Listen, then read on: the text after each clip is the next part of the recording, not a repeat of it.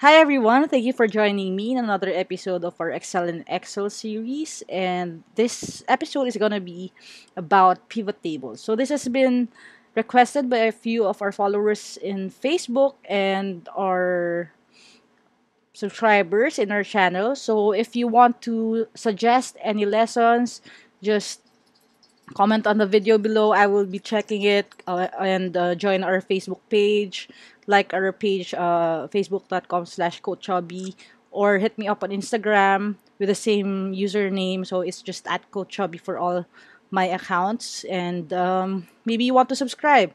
And there's a few of this in the pipeline that I'm going to be churning out in the next few weeks. So this topic is very close to my heart, and this is a quick story time. When I applied for the first time, my actual first job interview was at Manulife, and Excel is part of that because I was applying to be part of their accounting workforce. I did have a lot of experience using Excel for projects, for worksheets, for financial statements, and even a little bit of macro coding on the side. However, this topic was not familiar to me because I didn't really chance upon pivot tables until I started working. So I didn't have any idea of how pivot tables work. So when they called me for the practicum part for the hiring process, I was we were given a task list, and the end result would be a pivot table. So it was actually a 45-minute long exercise, and I used 10 minutes on the first 14 steps. And for the rest of the 35 minutes, I was Googling how to make the pivot table. Long story short, I wasn't able to output a pivot table. I eventually got a job offer, but I didn't end up working for Manulife. And later on, as you may now know, if you have been watching my videos, I worked in IBM. So in IBM, I was taught how to use a pivot table by my colleague. That's actually Sunshine. I don't know if she'll end up watching this video, but anyway, Shine taught me how to use a pivot table, and this is the simplest way I can get my message across. So join me, and we'll be talking about pivot tables right now. Okay, so in this sample Excel file, so if you're a fan of Game of Thrones, some of these things would be familiar to you. So in this table, the first column would be the battle number. So the first battle would be Battle of the Golden Tooth, and so on and so forth. And then this would be label this as the battle name. So you can use the first row as the header for all your columns. You just have to make sure that all columns have labels. This tool for Excel can apply to any group of data or any table that has column headers. So if I, for example, I key in data here and I create a pivot table for columns A to F, it won't work. So here in the alert, it says the pivot table field name is not valid. To create a pivot table report, you must use data that is organized as the list with labeled columns. If you are changing the name of pivot table field, you must type a new name for the field. So there. So I was just showing that to you before I walk you through it, that each row would have to have a header. So the first row would be the place where you could put your headers.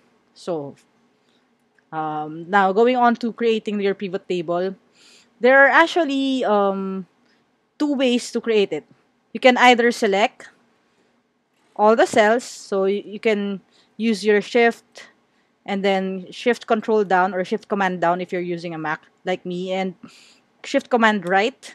This would select all the non-empty rows and columns on your sheet, unless you have a space here. For example, if there's 40 here, that trick won't work, because what will happen is if you're coming from the top and you use command shift down or control shift down, it will skip the first row it encounters that has no data for that column. Yeah, so you have to watch out for that. But anyway, whatever trick it is that you use to select your cells, you can use it. You can even use your mouse. So when you create a pivot table, you have to select your data and click Insert on your menu bar and then click Pivot Table. So you are in fact inserting a pivot table onto your worksheet. Another way would be just to select any cell from your table and just click Pivot Table.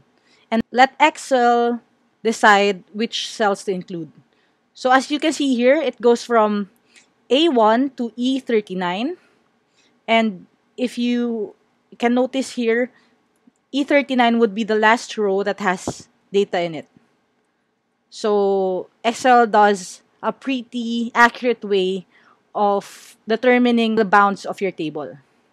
However, if you stick by this way, if you select your data and click Pivot Table, or if you let Excel auto select, you will notice here in the table range.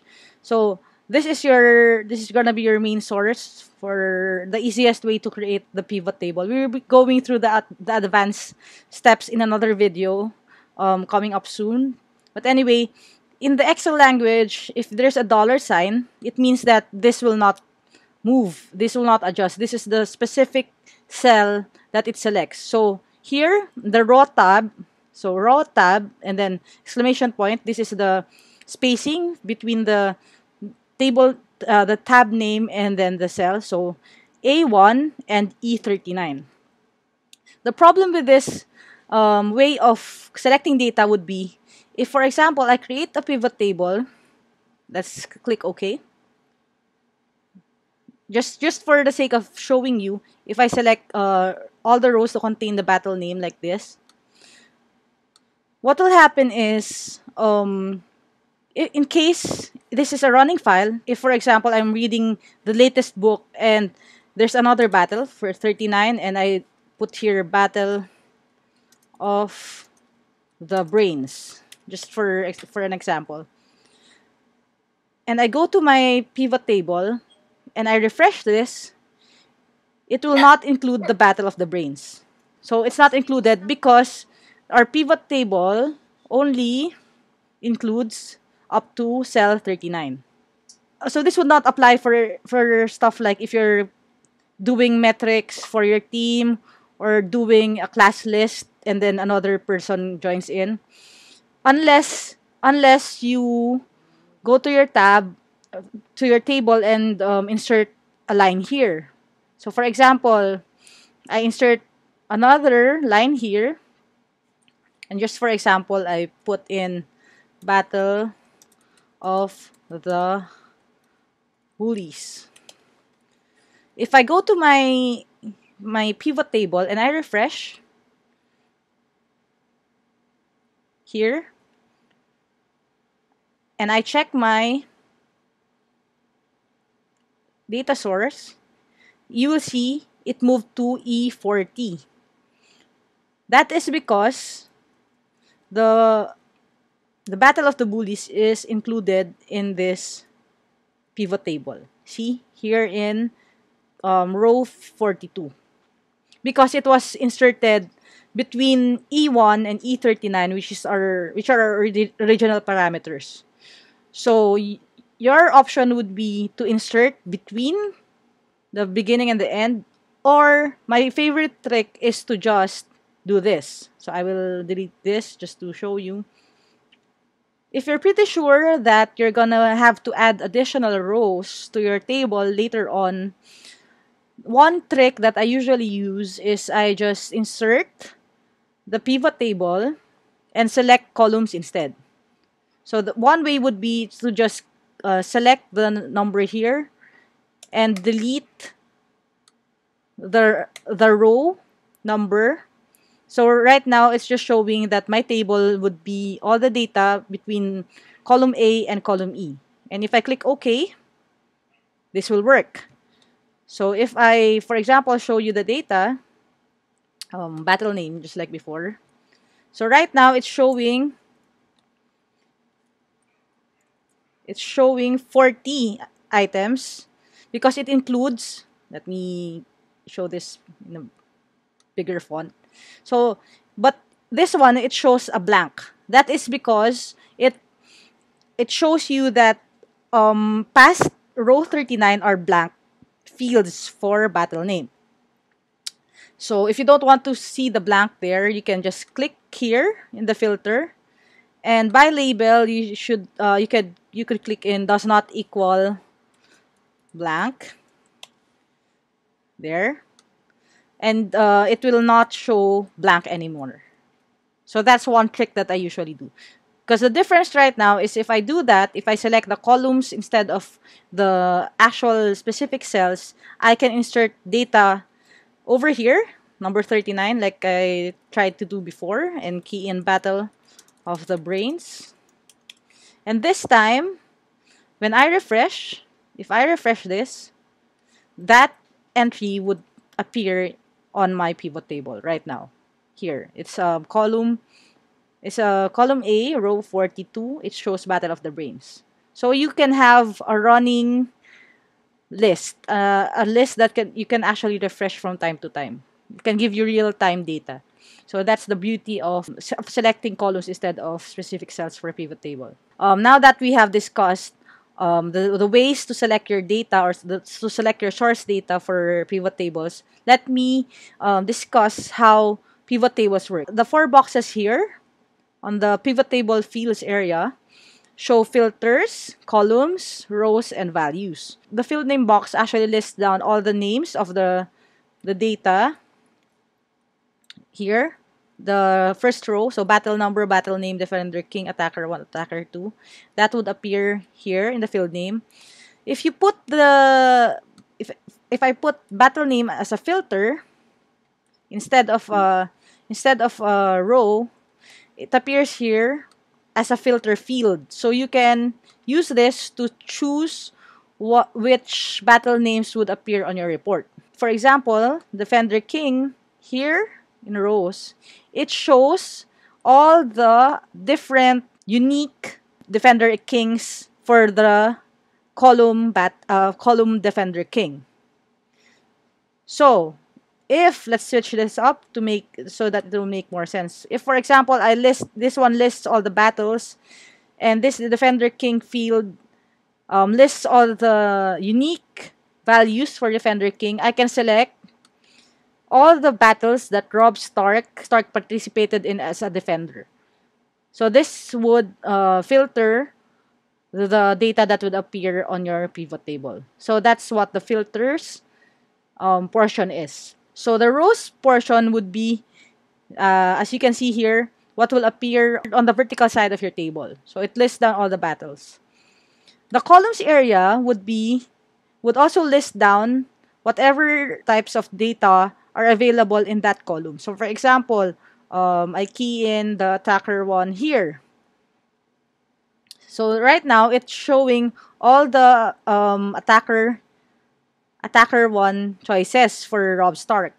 So Robb Stark actually defended against Balon and Euron Greyjoy, Joffrey and Tommen Baratheon, and those are the 2 types of attacker 1 values that are available there. So that is how pivot tables work.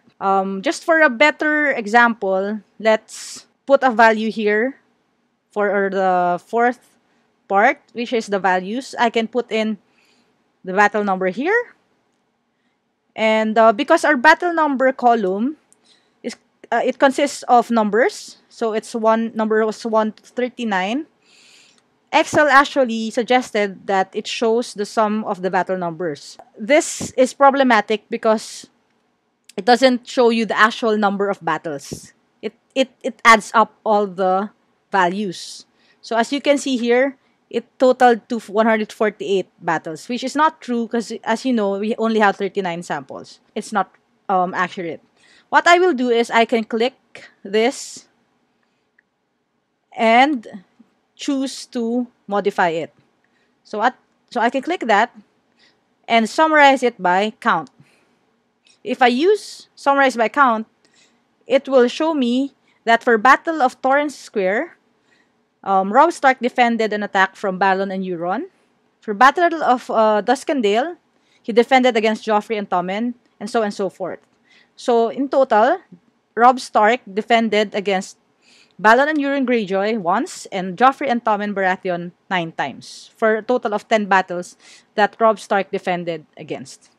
So I think you get a better picture. Pivot tables are used especially if you have so much data. For example, let's remove this filter. So right now, let's select all. So you can see here all the list of the counts of battles. Yep. And then let's hide the blank, like I showed you before. So by label does not equal blank, just so we don't see that additional row there. Okay. Yeah, blank is not there anymore. Yeah. So now it has 39 rows. Let me refresh this one. Okay. Now, this column still has a value of 1. And the beauty about pivot tables is, for example, I'm looking at this and I'm saying this battle could not have been fought without an attacker, right? So who attacked whom for Battle of the Burning Sceptre? So what I can do, what the pivot table is actually excelling at for in terms of function, is you can drill down this problematic case by just double clicking. So just select that that value and the double click. Now it's showing me that for battle number 23, the Battle of the Burning Sceptre, the Defender King cell and the Attacker cell are empty. So what I can do to fix that is to go to my raw tab, select column row 23, and just fill in data here. So if I fill in data here, what will happen when I refresh the pivot table is, so I can right click here at any point of the pivot table and click refresh. So the blank column would be empty except for 2 other items. So all these 2 other items also have the same problem. Attacker 1 is an empty cell. So here, attacker 1 is an empty cell. So you can use the pivot table to drill down on data. So your pivot table is actually summarizing all the battles. If, for example, I was asked to only display the battles where the defender is Robb Stark and he defended against Joffrey and Tommen, I can double click this number 10 because there are 10 battles. I can double click 10 and it will only show me the 10 battles that Robb defended against Joffrey and Tommen. Like so. So that is the beauty of pivot tables. And this works even for amounts. So it creates a new tab with your drilled down data. And that's how pivot tables create magic. Especially if you're working with numbers.